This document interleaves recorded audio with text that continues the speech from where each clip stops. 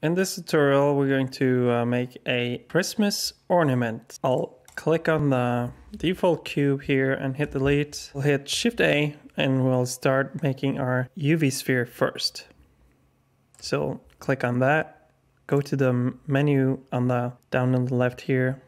I'll increase the segments to 64 and the rings to 32 and hit enter. Next, I'll right click on my UV sphere and hit shade smooth, one on the number pad, and I'll scroll in. Now we're going to add a little crown on the top here. So I'll hit shift and right click ish on the top of the UV sphere rather, and then hit shift A and I'll add a cylinder. Hit S and I'll scale that down. So it's something like that, and I'll hit G and grab it and go on the Z axis and we'll drag that upwards like that. And let's just close this move menu here and we'll scroll into the crown part of the mount where you hang the ribbon from, and we'll hit tab to go into edit mode, and we'll just look at this this crown part here, and we'll hit the face select mode first, delete the bottom face. We'll hit 2 on our keyboard and double click on the bottom loop, then click on the vertex selection button or 1 on your keyboard, and we're going to hit F3 and we'll type, you see I've already typed it, but checker deselect, enter. Now what this did right here, if you press 1 on our numpad, you can see that every other vertex is selected. So G, Z, and grab and drag, just drag upwards on the Z axis, and we'll hit tab to go to edit mode. We'll just scroll in, and now we can apply the scale. So hit Control A, hit tab again, choose edge select mode, double click on the edge loop, or to select the edge loop, Control B, click and drag, scroll to increase your segments, and yeah, I'm happy with that. Click to apply the bevel, and we'll hit tab again to go out of edit mode, right click and hit shade smooth. If we hit 1 on our keyboard now, we can bring that down again, G, Z, and drag it to, hold down shift to make like the finer adjustments. You see it's like intersecting just a bit. Let's move it up so it's almost intersecting, but not quite. Now we need to add a ring, and we'll add a very simple ribbon part to go with the whole ornament. So I'll hit Shift A again, and I'll add a torus. I'll hit R, X, and 90 on my keyboard. I'll hit S and scale it down on all axes, so it's small enough to put out on the top here. But I think the ring here is too thick. So what I can do is hit tab again to go into edit mode and hit Alt S. Now we'll scale the thickness of our ring instead of just the size of it. Something like that is fine.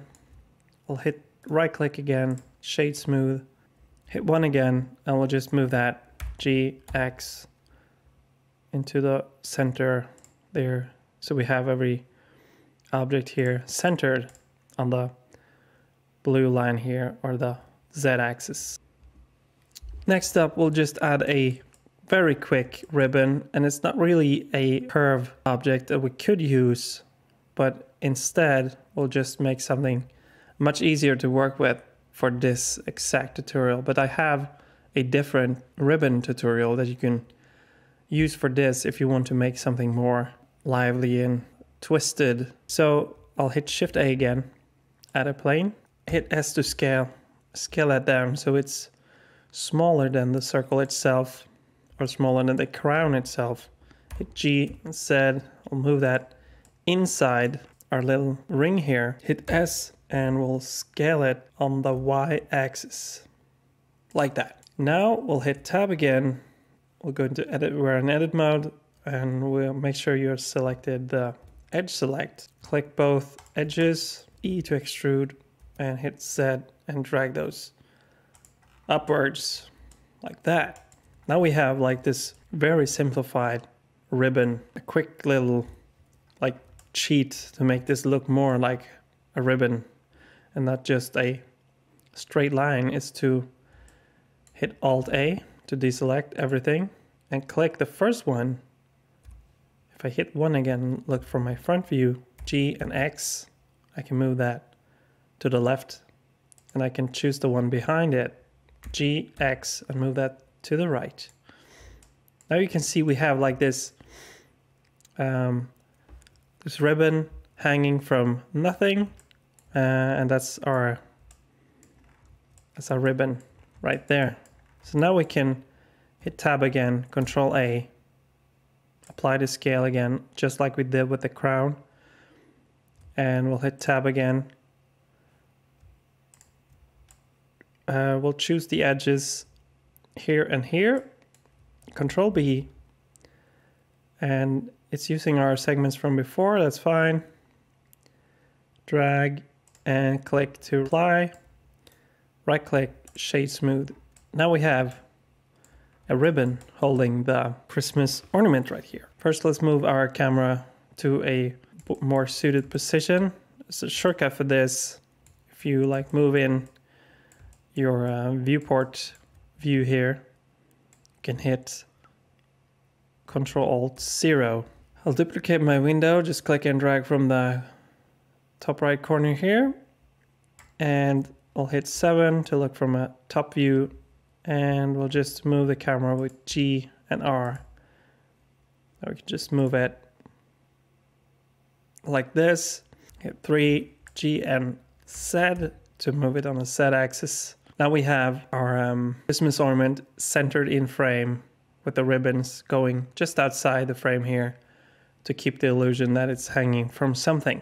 Okay, so next up we'll add some textures. I'll choose a red, very glossy material for this. I'm just going to use the regular glossy material here because it doesn't have that many parameters. We'll hit Z and go to render view. So now we can start seeing what this is going to look like. You can choose a red color on the right side here. Something Christmassy. The roughness, we're going to pull that way down like that. The same for our, hit 1 to go in the front view here. Our crown here needs a gold material, so we're just going to use the same material for that and copy it, make a new material of the same material, and now click and drag on the color to change that to a gold-ish color. And I'm going to use the same color for the ribbon and the ring. So I'll shift click both those and then shift click the crown and Control L and link materials. Now if we hit Alt A on the side here, we can see that both the crown, the ring and the ribbon has the same materials. Now I want to duplicate this material once more for the ribbon, but it's not that reflective as metal. So I made that number 3, and I'll just adjust this material's roughness a bit more than the others. Now it's very boring when you see, let's hide everything here on the side. Now it's very boring as it is right now because it's not reflecting anything and it doesn't have any lighting. So what we can do here is just go to HDRi Haven.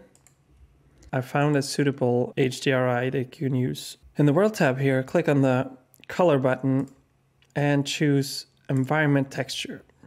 Now everything turned pink on the left side here. That's just Blender telling you that there's no image texture data there yet. Click open and find your HDRi Christmas Studio. Open that. Instantly we have a Christmas ornament looking very Christmassy. Maybe the ribbon should be another color. You can tinker around with the colors yourself. Maybe that should be a reddish color instead. Yeah, I think so. That's more Christmassy like. So now we have a very simple Christmas ornament here reflecting this HDRi Christmas background here. So if you want to render this, and I'm sure you don't want the background to be visible, there's a quick setting in the render options here. Go down to film and hit transparent. Now if you render this out as a PNG, if we hit F12 now, and that's our image, you can go to image and save as. Make sure you choose PNG and hit RGBA, so it will save as a PNG with an alpha channel. And that way you can use it as an overlay or in a different project or whatever you choose. That covers this tutorial for now. I'm astounded how many people that are watching my videos daily. Also, I'm not posting as much as I hoped I had time to, but I reached over 2,000 subscribers now, and I appreciate every comment and every view I get. It's really cool to have this YouTube channel just growing by itself, and I hope to post more in the future, and I'll make sure to answer your comments if you have any questions. Please subscribe, and Merry Christmas.